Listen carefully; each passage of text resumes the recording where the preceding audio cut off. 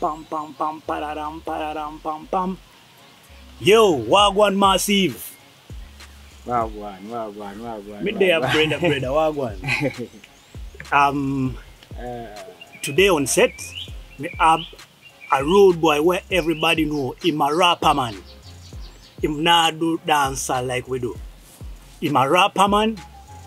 Him mbatwale mpato bato bonna rap papatuwao kubapatuwao zinakumanyira ne patuwao. You're all welcome. You're all welcome. Today on set we are blessed to have one of the kingpins in the rap game in Uganda. He wants to call himself, he doesn't even call it rap, he calls it Luga Flow. And I'm getting to learn, he's going to tell us who coined that phrase Luga Flow and a lot of other things. I'm talking about none other than Nelly-Sade, Saint Nelly-Sade. Masokulu tembe tote miazize original Muganda wa mutesa jongeza kati sitirio mfuka mfusa ntugumbule ngoma zino ntunga gabeda maso gobuza radio katude kundono nyumyazi A B C D E pate tudamunti G styles kati gwelinda ko kubuza manyaga abatuse mu mfo Saint Nelly-Sade yenza zeko. Nice.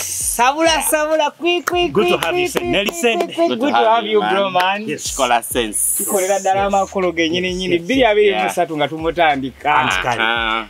Kakati Mr. Nelly-Sade. Yeah. Erinya Nelly-Sade, Saint Nelly-Sade walifuna otya.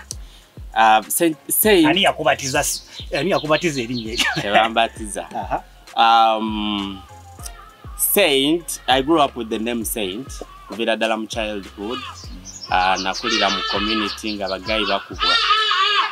Ngabayayi banywa amasada, ngabayayi banywa omwenge, ngabayayi basigala. So buli yampangako nengana. Nagana egwe nonno weita Saint. Wefula mutukirivu nnyo.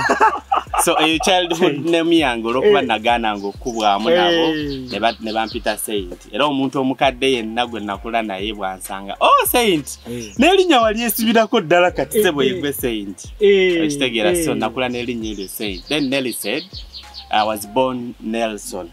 Nsubuga Nelson. So nasalako obusazi Nelson nentekako Nelly. Then Sade, okubera nga nagigatta ku Nelly-Sade, yali girlfriend. So yali muzungu from Finland way back.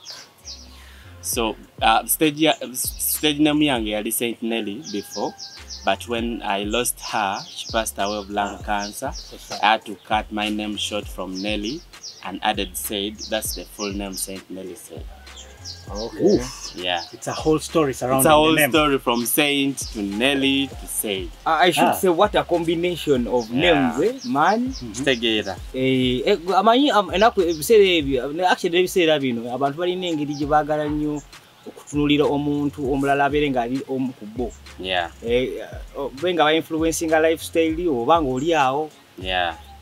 Kugamba nze wemba si byagala bikoze ate lwaki oba oyagala nange mbiko.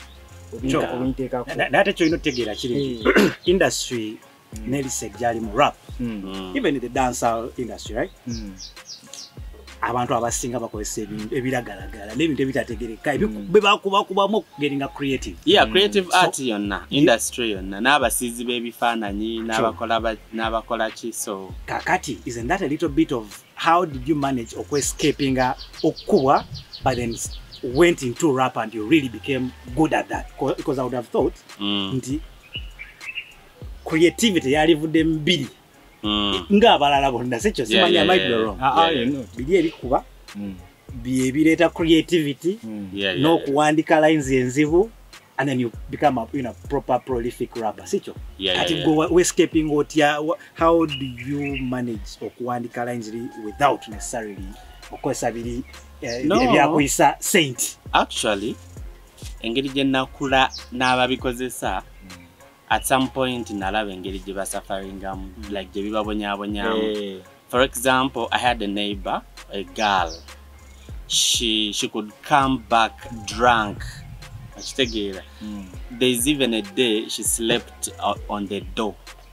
she could not enter her house to sleep. Her house. Yes. Come on. So, when nakula ngambira bamuline ngamba nze nalowooza nti maybe omwenge gukola bwe gutyo, maybe enjaga ekola bwetyo, ngamba anze sijja bikozesa.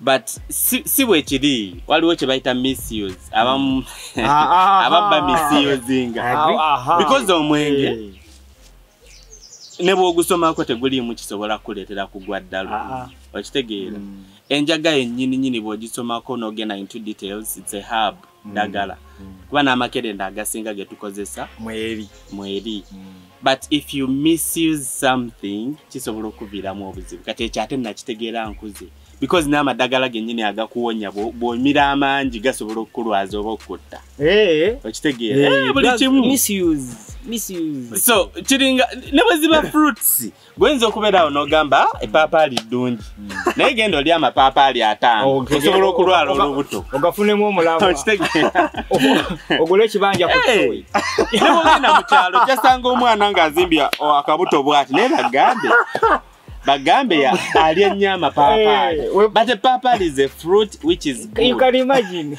but ate bw'olirya nnyo n'oliyitiriza lisobola okufuuka ekibi so it's the same thing with these things nti si bibi naye ababikozesayo babikozesa obubi so nze bwe nalabanga nga bikola bwe biti abantu ne ŋŋamba nti sober mind yange ate egenda kubeera nga etambula bweti okitegeera nga gikozesa okubeera creative in a way that I can write, I can perform, I can compose, I can freestyle anything. Nice. Naye nga sina kye nkozesezza okugyako amazzi n'emmere pozi n'okwegatta. Nelly ate kati nkulimbe bw'ota kuwaomanyiza kinsanyusa Nelly is first of all Nelly is too original is too original. Nelly is talented, I must say that is talented. Ate okubeera nga okugamba nti is too original okubeerawo nga kintu kikola nga oli soba omanya buli kyakola kyekyo kya meanings ekyo. Yes, I know. There must be no room for error. Kwegamba nze omuntu webutyombeera mwegomba. And to cut also this short, let me first talk about myself. I'm Evenel Ronsteve Ivan. Kati ate erinnya Evenel nze naliteekawo naye nga nagenda nonda amanya g'abaganda bange nengenda nga nsalasalako mu baganda bange mulimu muto wange nga bamuyita Nelly-Sade. Yes. Nabeerawo neyita Nelly nengamba banne kati mpulidde Nelly nengamba ono kiraba naye alonda ate erinnya ate wendaba said nengamba kireka Uganda yagwamu ngewa yajja nanyonyiki but I must say you're talented. Super there's nothing new under the sun. Yes. Njagala nkubuulire kati nga bwagambye nti waliyo Nelson ate neyitako Nelly okitegeera ti ebintu ebisinga bye tukola baabikola dda wala n'essaawa zino we tutudde waliyo abakikola edda okitegeera waliwo n'abasaawa zino already abarecordinga ngaffe era nga gye bali saawa eyo nayo tebayo kintu kipya ye music oyiya topic naye nga topic abakayimba ku kintu ekyo bangi naye gogenda kiyimbako oti okwawukana ku balala okitegeera so nalinga waliwo ebiseera band music we yabeeranga nnyo mu rotation naye nagenda oba mujjukirako band music we yabeera nga alina titles za luzungu osobola osoma mbu I love you naye nga ke kagambo kokka akalimu ak'oluzungu mu band music Sweet Kati. Sweet Kati. Okay. Titles zaabwe. Bayina ng'egye bazitwistingangamu nga ya luzungu. So gwenga atamanyi nti yo band music osobola okutomera ne title. Osobola ne title. Okitegeera. Nolonda bulunzi n'ogamba. Tuli mu .com era. Kwako. Saawa zino nze mbeera nnyo ku YouTube. Naye nze olaba title y'engeri gye yagifreezinzeemu. No nekuleetera okwagala okuterera ogirabe okitegeera naye ogenda oginyiga ki topic sawa namba nogana ennyono nnyo sawa yange maze n'obudde bwange naye manyi kireeta bongo data wange bamuliridde bwere sibitegeera bino naye manyi kireeta ekintu ekyo abaana ennaku zino baconcentratinze nnyo ku kufuna likes ne views okitegeera baava ku mulamwa gwa art omutuufu art omulungi so kati akola buli kisoboka kyonna okuleeta abantu okulaba video ye Which is good. But again, respect. But then you're not going to keep them. You know why? Waka njagenda yondabe. When alaba anti channel no wait. Banimba anti bogera ku kino. Naye ati bali mbino. Ngodduka. So china kuba chokola choyina oku presenting eri abantu. Yeah. So it's nice to, you know, bali smart bakikola, but then toyinza kuwangala nga botyo bukola. Toyinza kusurviving anyo. Gateeka ko topic ofuna otya amazzi ng'oli amagi. Kati gwe noloza mu kulya amagi ojja funa amazzi. That's just an example. It's just an example. Hey. Omwana n'atuula ku topic.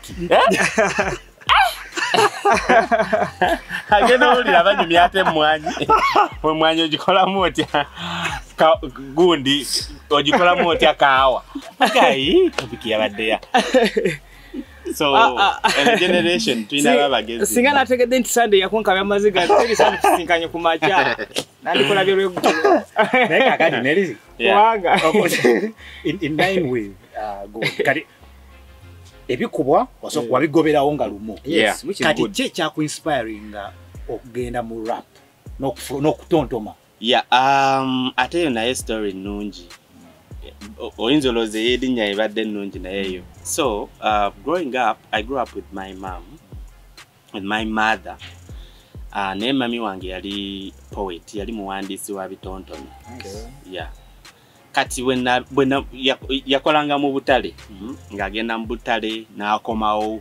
Manyi obwo butale bwedde obw'omubuulo. Nti waliwo akeekamu okya, waliwo akeegayaza. Tuesday tuli eno bwe bati. Kati buli we yakomangawo nga recitingamu ng'asoma ebitontome ebyo. So nenfuna interest, nempikinga interest kuba nze nali simanyi na bana biki. Naye bwe yalinga agenze nga taliiwo nga nziba ebitabo bye ne ntandika okutontomamu ebintu ebyatontoma. So from there I picked interest. Nentandika ng'okurecitinga poems ezo ku ssomero primary. Nice. Kati nga balooza ndi mubi kumbe byentontoma si byange. Kati poems yali awandiika zaali za nyimba bwe zityo ebintu byayise mu lunaku. No, just nga creatively nga alooza bulooza ku kintu. Ye nga alooza bulooza ng'asobola okuleeta topic, for example Kampala, ng'alina ekitontome bakiyita Kampala, naye nga olina kudiginga deep nnyo okutegeera nti ategeeza Kampala. Okitegeera? So, for example, tusobola obeerawo ne babagamba imba ku Kampala. Gogenda kujjobere direct nnyo nti mulimu streets Yusuf Lule biki oli ategeere ayo yali ku Kampala.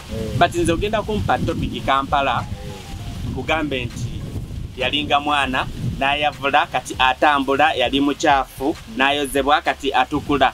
Yali muleera nga buli omu bw'ayita amusekerera kati nno yaseka kubanga bangi bamulwanira. Mawanga ag'enjawulo gonna agaaniriza ssebo, ennimi zonna nti zoogerwa ye taboola kkala atanyoomwa. Mu nzikiza aleeta kitangaala n'otejjusa nti bannange kinnava ebunaayira. Atannatuukayo tukugamba nti come over, obusozi musanvu bukuze no fly over. Ayagala osala ensawo ssebo game is over. Mu Kampala ffe tukuze we keep law and order. Okitegeera nti omala kiwuliza n'ogamba abadde agamba Kampala yerimu obusozi omusanvu kati bagitaddemu flyover. Okitegeera si kubeera direct. So bwe nasomanga poems ezo nentandika pickinga interest nempandiika ezange. So nyingira secondary nentandika owuliriza rap. Nentandika owuliriza Babaluku, nentandika owuliriza Basabasaba, Rocky Giant, Revolution yemu. So GNL ate bwe yakiteeka nnyo mainstream because at first nayagalanga hip hop naye nga wa luzungu. Okitegeera nga tumayiminga ba 50 Cent, tumayiminga ba LL Cool J, tumayiminga ba Exhibit. Naye bwe twatandika tobiwulira mu local languages ne tugamba because at first nze nalinga ntontoma naye nga simanyi nti kisobola okubeera hip hop. Ate bwe nalaba abagayi nga ba Sylvester Abrams baani nga babirapinga mu Luganda neŋŋamba kisoboka kati ate nze nsobola kuddira bitontome nga byenteeka ku beat. That's how I started. Nice. So when GNL commercialized the industry, atawo kati inspiration neweerera ddala nange neŋŋamba kati nsobola otandika okurecordingako.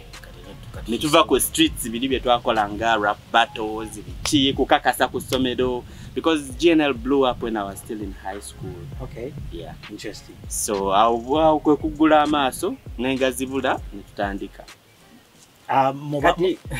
Okay. Mbadde njala kwebuuza nti kati motivation yo okuyingira kino ekintu yiyo yennyini yavaawo yennyini kitegera bulungi. Anti motivation nze yava munze kuwulira nti nsobola. Nti osobola. Ya nti nsobola. Mayi buli obeera mu kintu ng'okikola waliwo otunuulira bwoti. Ogana yabo te mbasobola. Noga ono abulamu. Noga ono mubi. Okitegeera. So you learn from what is already existing because there is nothing new under the sun. True. And we learn from those people we see nti ono tasobola bulungi kubanga ate nayo nakyo omuyigako nakuongerayo at the same time. Okitegeera. Oba ino kubako ne kyomuyiga kera nakuongera at the same time. Much as obango mutunduli yango ogamba nti ayinza okuba akyabulamu ayinako waali naye nga waali kano ayinamu kano. Yes. I pick a leaf. Actually, yes. I pick a leaf. Like at nine, nachinjagala oyiga. Pick a leaf from everybody. Okuba luga flow. Nawulira Navio, I think sometime Navio ngayogera ku Yuga flow. Kino kyambuzabuza muko. All are preaching a luga flow, now are preaching a Yuga flow. What is the difference and why are you luga flow and not Yuga flow? Let me tell you something. Kuba hip hop. Okusoundinga Oluganda ne kibeera luga flow. So the days of luga flow, Yuga flow, twali baana bato at some point. They had some beef between themselves. Bali bagun barapa basoka wa. Ekitegera ba clear cut nti bataka nti so bo bayinanga engeri gye baagala competingamu. Naye byonna okuleta Yuga flow n'akireta nti oba English rap ono luga flow keeping it local linguistic somehow nti nakubye local language asobola okufalinga under luga flow. But at the end of the day tukola hip hop. True. Tukola rap. Nebona kisawo nti no chiga flow nti no ba luga flow simanyi dunyo flow. We fall in the same category. Yes. Koyagala nyo chikole weyawule kuba no because of the competition eberiwo ne beef eberiwo. Ngamba just ngamba people. Ekyo kyebagala okwawula ne bayagamba kati ze kuba Yuga flow no kuba luga flow. Yeah, which is good for the industry. Nogamba nti akatulo nayo gaba kituma truth flow but tugenda okwetolola bwetu tutukoma nga tuli mu bracket yemu ya rap same bracket bagamba oli mu rap we sabula tugende so eyo tena na kuba topic nene mu industry because it's the same thing fena tuli mu bracket yemu ya rap. Yeah. Okay. Nice. Olaba omuntu wabanga excelling mu field ate nga abakyala abakyalinga ba underdog bagala ati bo bamusingeko kati incidentally atuuka all of a sudden nalaba nga alina okulaga nti anze ndiwo ekintu nakikyusaawo mu byokusaaga nagamba nti temusembera wane nabagamba nze kabaka weno waggulu era nze katonda waayo era nze imaamu waamu oba nze mulangira waamu nze papa waamu walero eno bagita luga flow yenze. Yes. Kati mwabagala mutondewo ekyamu mukiwe n'erinnya eryamu tujja koma mu bracket 1. There's no reason as to why we keep a distance from each other. Let us all appreciate the fact that we are singing the same kind of music. Full stop. Full stop. That is luga flow. You're free to call it luga flow. Nekati omanyi I was on the side of abantu abali baluita alibajita Yuga flow. You know why? I mean it makes slightly more sense. Uganda. Kuba bogamba luga flow. Luga is Luganda. Sicho? Kati omucholi. Luga is language. Translation yali ya Swahili yava mu Swahili. My bad. Ichegeza na nze nakikwata obo. Bajja mu Swahili. Okutegeeza enemy kitofu. So cheche nawulira. Era aba Yuga bo bali bategeza Uganda, but these people meant luga for languages. Nice. Nakuba olucholi wa luga flow, nakuba oluchiga wa luga flow. Okay. Yeah, cheche nawulira nze nganze. That's what I had. Yeah. Nice. kati olaba engeri eyo gundi gye yali esettingiddwa eyo eya Yuga ne Luga. Of course yali beef ekyo tumaze nze ekyo mba nkiraba nti bo nyini buli omu yali akulaga level ye. I don't think so. Mu territory ya sisubiranga it was just beef. Like think about it like nze imamu wayo but no ulirize kintu kino. If somebody says Yuga flow, those must have been people that were not comfortable rapping in Luganda. Tabagala was opening up to the entire country. Luga flow was probably for people that were comfortable flowing in Luganda. But I know this is going to be Luga flow. It's not necessarily beef. Sajja buli omu yali agezaako yali akiraba from their own side and they almost failed to agree. But kisobola okubeera ng'era yali beef because then kya creating a new force okubeera ng'abantu batandise okubifollowinga. Okitegeera beef naye mulungi mu hip hop teyali beef mubi. Side ya winning era ya Luga. Beef I don't hear Yuga anymore. Beef aninga ejja competition jaji hyping. Competition aninga ejjereta mu gundi life. Yes. Maya abamu batukana bayita embera ya Luga flow. Ate nadala naita embera ya Luga raga. Omumanyi raga nese wali. Omumanyi. Yes. Owa Luga raga. Biuli ya buli simba. Osege. Nekati yali rabadaba. Yali rabadaba Luga raga. So le omunya seria makinga territory. No, but at the end of the day ekyo kyali mu hip hop. Kubanga beef hip hop ne beef tebina nyo difference mu kuba nebwebera America hip hop je yava beef yalingayo. So ekirungi owaffe teyagenda physical tetubanga kona beef agoinze physical to no be honest so na so yali wa lyrical yali wa bigambo yali wa nyimba yali wa chi which is good for industry kuba nebo tunulire ekidandali beef ye yakikola okubeera nga kingi nti Baby Cool, Bobby Wine, Chameleon, Bobby Wine, Baby lyrical, Cool, Chameleon. It's lyrical. It's lyrical. But you can say never call an event na back to back. Battle, bidi munana. Mwana we magere na vayo na oyo beef mulungi nyonti akola sente. Competition ine sente neziji. Hey, nice. Kakati away from Luga flow no kutontoma. What do you do outside of music? I do a lot. But kyenyinza okugamba nti waliwo ebintu ebisinga nga oba buli muntu yandikikoze because I do a lot of charity. Okay. Champushinga n'okutandikawo organization namba nganze nenjituuma Build Out Foundation. First of all, the word build out is huge. Build out means growth. It means development. Nti kintu kukula oba kukulakulana. So since I have a skill, a barbering skill, manyo kusala enviiri nali mbikozeko nazigira ddala kuvanga nsoma. So mu vaaka yange ya A6 natandikawo saloon nenjigira ddala okusala enviiri. So nabivaamu olwa music. Tegeza wali obaddeko kinyozi. Ndi kinyozi. Kuba mmanyi okusala gwe kasita oyiga bwoti ofuukirawo kinyozi. Sinalimbadeko kuba skill charge. Mogera kusoma nofuka engineer anti nkanika masimu. Era gwe nayo tubalanga oyo makanika. Yes. So ndi kinyozi skill eyo njina. Natunulamu nengamba kikyenyinza okukolera community yange. Nendabanga at least wenzijja ne skill eyo nenjigiriza abavubuka bannange mu communities oba mu slums okubanga asobola okuyiga skill y'okusala enviiri. Kisobola okumuyamba n'etandikirawo ka saloon in the near future. Oba n'agenda mu ka saloon n'asabayo omulimu n'abanga asobola okufunayo ka sente. And at the same time kisobola okuyamba omuntu oyo atasobola kunyirira oba kufaanana bulungi n'abanga asobola okufaanana obulungi nga tumuwadde free service. Free good grooming service.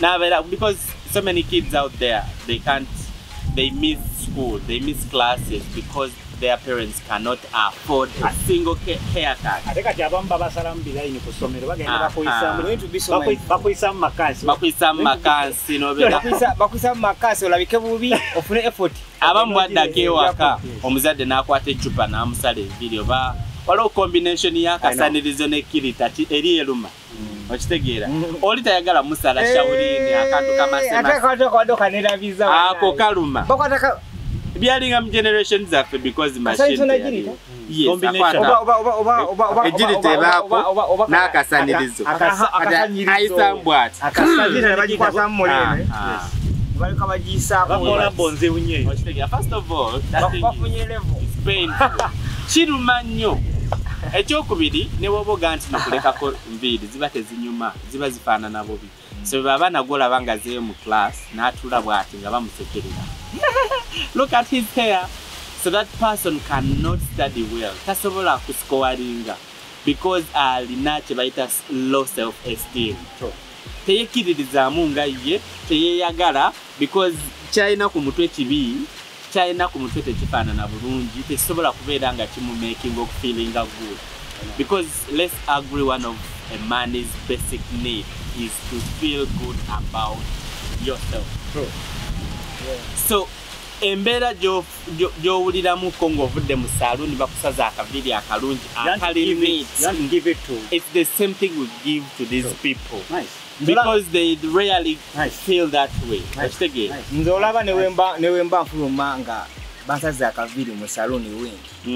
Nze nenkofira amasaha akuteekako ku mutwe. Olowooza lwaki bateekamu mirrors? Weerabeko bw'ofaanana. Era ne wabaawo awatateredde ogamba naye waneno nga tewanyumidde. Okitegeera? Now imagine such services to these people who cannot afford them. Nga ye tasobola gya affording nti ate ye kigenda kubeera extra. Yes. Okitegeera? Nti waliwo nagendako Karamoja twatwalako services ne Moroto bayitayo Moroto. Nti naye twatuuka eri nga bo tebalabangako na ku mashini. Nagamba that thing cuts. Eyingira mu mutwe n'esala enviiri. Nti twavayo ng'essanyu lye baawulira olw'okuba mashini yabasazeeko ko mu mutwe nga y'amaanyi. Naye nga musala za ku mutwe zokka. Za ku mutwe zokka ze musala.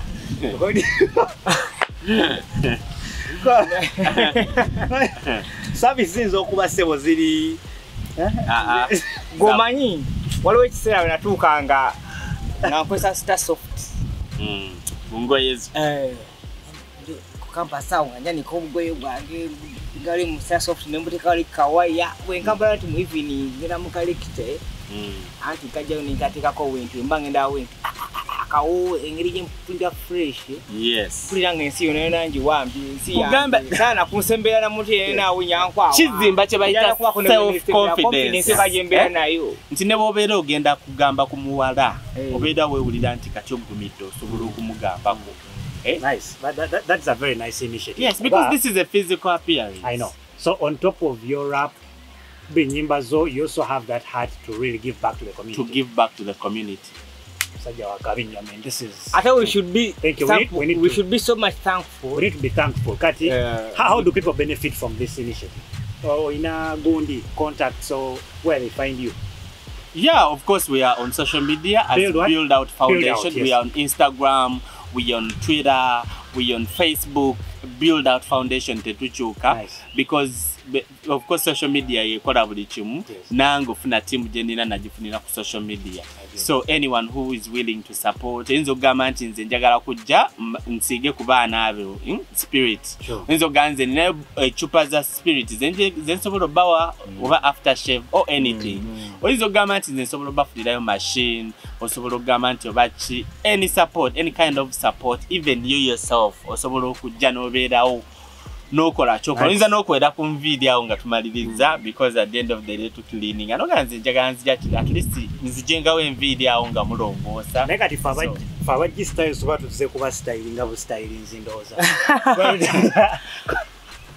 nze nsaba kintu kimu lunaku lujja kukyalo munze neri ngenda mwekwatako antwaleke France concert zeyo ezinyuma. By the way, oina gundi za tuwaje wagenda ke France tumulire yagenda etya yali actually yali Euro tour nalamba ulire nze nagendera ku end of the week walo movement je tulina bagita end of the week si eyenaku wabule yobunafu. So that's an international hip hop competition. It's enkomerero yabanafu. So I am responsible to take a Ugandan champion every year. Okay. So chetukola tutegeka events mu Africa tuli mu Justice Uganda South Africa responsible to take a Ugandan champion Nigeria Madagascar ne Togo sitano naye nga tuki expanding mu Africa naye Europe eri buli wamu Belgium France Switzerland kugamba yo eri buli wamu ne North America je yava mu USA so chetukola tutegeka events zineno asibya battle nga bolaba banene abarapa ne bekuba kino just chili unique in a way that china rounds ngabola anti round 1 you come with do a cappella and tuliriza lyrics is just nga tekuli beat round 2 no jane beat of your choice round 3 etukuwanga bolaba anti grab back to picking up to rapping ako to kwata ko to rapping ako it's unique in that sense so that year 2018 nagenda ku world finals Zali France, Zali Paris, but unfortunately, kubako events endala. Notuka never booking, and luckily I got a chance. Ne joining America bebaita ba snow guns, ne ba sticky fingers. So sticky fingers, ne munne ne bali bakola tour mu Europe. Nebantekako ne France bayina mu shows nya so ne bakoko ku cities zawe zenjawulo then we did Belgium Switzerland yes tour jenaliko nenga main purpose yali ku end of the week world finals but yeah ebyo bintu bibaawo sigwe bitose era tuchabikolera ddala because we run the movement and we have to represent Uganda to the world. Good, nice stuff. What were some of the exciting things on that tour? That should have been one of you know. I'm not too sure how many tours you've done, but that should have been one of your first, right? Yeah. What was exciting on that tour? There were so many exciting things. Of course, performances, meeting new people, and meeting the people. Some of the people you grew up looking at. Ostegera ngabo gamenti sticky fingers feto abawuliranga tuli batoni tulira ebintu bityo like so many things naye the most exciting thing chantukako there was a city called Lyon Pali Lyon yeyo nga twalina ku press conference before the event naye ngabo bomunabera online it was online just bali ba streaming nebagamba so presenter nagamba actually yayogera na mu Faransa naga actually we are chilling at plot what bichi if you want to come and say hi to the artists please do naliko nze no mu China rapper yali ava China bamwita Sijam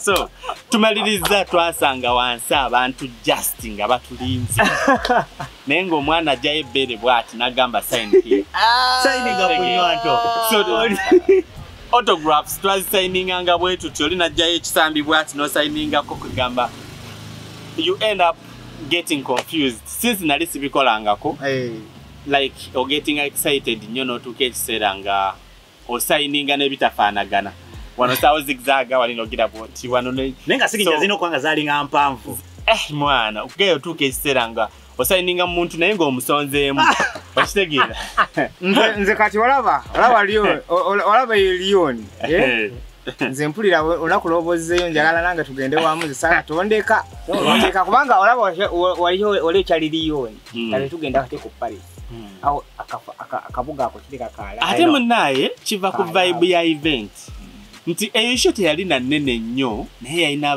vibe eyo show yalina kuba show yali teweza n'abantu 12 yo ngayo kuba ate France yo esobola okubanga yaweza abantu 15 eya world final so oluse ba vibe mood ya event n'abantu bayo babugumanga tena tuuka Lyon kifo kirimu nnyo abakyotala nga bolaba jinja nti bo balaba omuntu omuddugavu balabanga oba ali part of them yisonga lwaki olaba nnyo ba Wizkid gye bagende nnyo babaze mu France Burna Boy nti yo vibe yayo yaba yobabela reggae festivals omenja ayo muntu ali real kala tolaba na setland say okubeera real quick kuvera ku grassroots nkugambye erinnya lye nga bwe litambula Saint Nelly-Sade. Very explained. Ngera wulidde beginning. But what catches my eye so much? Nga kiringa kyakulaba nga siyakuwulira buli. Seba tesagala obere philosopher nnyo. Saint, yes. We can't believe we are with a saint here. Yes. A full saint. Saint abasinga baafa. Oyo n'omunywera enjaye mu maaso. Tena kyasobola kukwata kukikubwa yadde n'ekyo. Ate asigalawo ate is he as a person is in the morning, Nelly. In the evening, Nelly. In the afternoon, Nelly. Same guy. Every time. So Nelly, speaking of being yourself and being a saint, oina show gundi wrap-ups zotero kola at the end of the year. Yeah. Every year. Yeah. I started watching wrap-ups in 2021. Then again wakola neya 2022. Nagenda okudde mabega nenda 2020. All the way back. When did you start doing these wrap-ups? In briefly. Yeah, actually, the wrap-up idea yatandikira mu ssomero. Nga munabeera mubeera ku ssomero muwuliriza ku bintu. Twawulirizanga nnyo urban stations. So twali awo nga tuwuliriza East Africa Radio. Nga bw'ojjukira ebiseera ebyo yaliko then. Yes. Urban wise nga tunaba nnyo ate unaffe wanene okufuuka. In fact fene stations zaffe tezaalingako ba DJ ebiseera presenter nga bwatusi. So nempulira rapper bamuyita Skills mu America yali rappinga up omwaka ogwo yali 2009 2008 oba sijjukira. So chansanyusa nnyo neŋŋamba since I'm also looking up to this direction. Njagala nange ekiseera kituuke nkoleko ku wrap up naye nga nze ebyaffe bya Uganda byawano bya waka. So bwe natandika ato kiyingira ne ngamba nti okay kati awo ntandise okurecordinga music sinatandika wrap up ngenda uli ate waliyo n'abana Uganda bakikola. Around 2012 nempulira Enigma masked rap nga akikola nempulirako Ruyonga then nempulira Viboyo nga ate akikola mu Luganda ne ngamba okay kati ki ekiyinza okunfuula unique ku bano. Nendabanga yes mawulire bo baleeta mawulire normally ne bagakubawo nengamba nze ngenda kifula entertaining ngenda kifula catchy ngenda kifula comic bojiwuliriza noseka nonyumidwa nojesunga ogenda okutunula bwoti nga dakika mukaaga wa musanvu zikuyiseemu okitegeera. So bwentyo bwe nakitandika era 2015 ne ndicodinga wrap up yange yasooka lwakuba teyafuluma teyansanyusa bingi ebyabaawo simanya ate data n'abulaabulamu awo ate ne bamuzuula ate omwaka gugenza tutuuse mu April tuyinza releasinga wrap up mwezi gwakuna the next year jukira omwaka guba gugenze sezina fuluma mu January nenjita. So 2016 nentandika era wrap up yange yasooka paka kati. Yeah. Nice 2016. Yeah, era 2018 Viboyo yannoonya nangamba njagala kati eno yo tugifule collab. Dabo uliza wrap up 2018 najikola ne Viboyo. Kuba naye yalaba nga abadde akikola ate nange nkikola naye aga tukole ki tukigatte mu kikube wamu tukikube wamu engeri gye muli nti idea yemu ate nga muzze mwemanyi ate tebajjanga mwemanyi nze just nali mulabanga legend mayi waliwo abantu abakusoka nali simanyi nti akuba ne rap kuba Viboyo gwe nali manyi yali wa birala naye netukikola era 2019 ate nenkoma wonzeka. Okay. Yeah. Nice. Your wrap up. So neguno maka tusubire wrap up. Of course. Zembera natandise doc recording. Say Nelly. Your wrap up recording. Your wrap up inokubeera mu styles. This is kwana mwetulika anti wakati awa simanyi Nelly-Sade yamanyi Omutontomi yamanyi ajja okola naye tulala Omutontomi abagambe simanyi basanze naye kati bebyo ebintu byabwe abawagizi bo basubire ki guno omwaka ba supporters bange balina suubira bintu bibiri. ekisookera ddala sina bibiri byokka naye kansooke na bibiri ekisookera ddala balina osuubira music okuva gyendi naye ng'ali visual so ebiseera ebisinga babadde nga bampagira naye nga bampagirira ku audio because you realize that so many people know me but they do not know the face.